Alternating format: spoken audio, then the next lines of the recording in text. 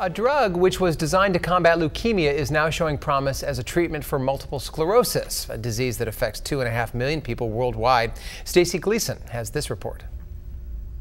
We do need new treatments for MS because where we are right now is not where we want to be in the future. But right now, our goal is to have medications that will reduce the development of permanent disability. This is a disease that starts with attacks of difficulty with walking or problems with vision or numbness or weakness, and then, over the years, changes to a phase of progressive disability. Most patients with multiple sclerosis have sufficient disability that it interferes with day-to-day living. Doctors at Cambridge University in England led a 3-year trial of a drug which had previously been used to treat leukemia. The drug works on the immune system. Multiple sclerosis is an autoimmune disease where some of the body's own immune system cells have turned against itself.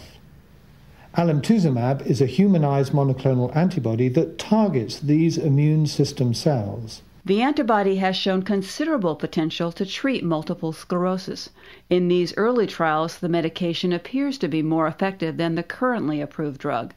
In this phase 2 clinical trial, the investigational compound alemtuzumab reduced the risk of relapse by 74% and the risk of accumulation of sustained disability by 71% in patients with early relapsing remitting multiple sclerosis.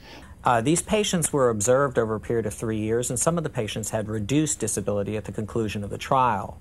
The medication may be a potential breakthrough, but it is not currently approved to treat MS. There were some side effects, but the drug is now in phase 3 clinical trials. These trials include a robust patient monitoring program so that we can detect known adverse events, such as thyroid disorders and immune thrombocytopenic purpura, a rare condition in which low blood platelet counts can lead to abnormal bleeding. While results from the new drug have been dramatic, investigators need to know more about its safety. I'm Stacey Gleason for World Health News Today. When you think health, think IRU.